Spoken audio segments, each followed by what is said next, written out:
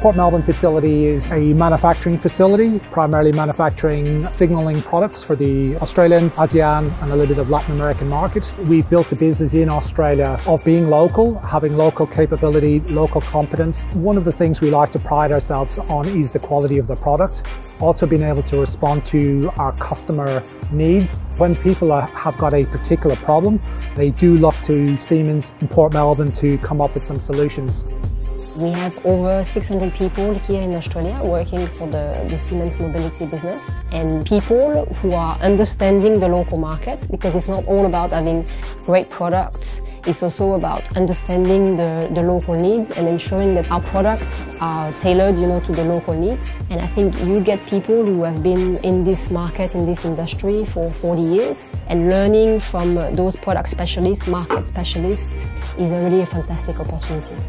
What we do is important because we work on bringing in latest technologies and taking them and integrating them into the Australian market. So in that way we can improve the way that freight, the way that people are moved around the country and around our cities. The team here at Port Melbourne have been involved in the development of a new axle counter head mounting arrangement. The original design was done by our cousins in Europe. We developed the components.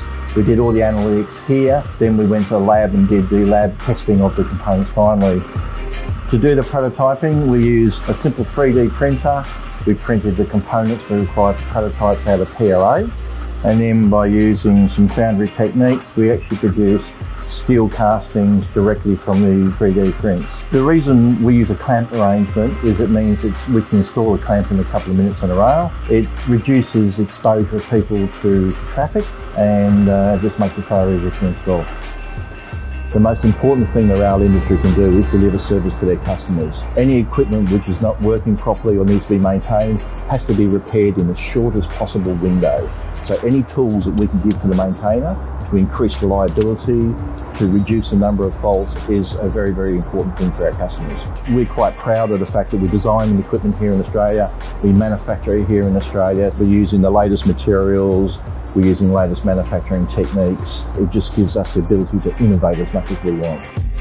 The thing that makes me most proud about what I do in Port Melbourne is that I'm able to bring all the exciting new technologies that are being developed around the world and apply them to the railways locally, and to show the railways what they can do with these technologies.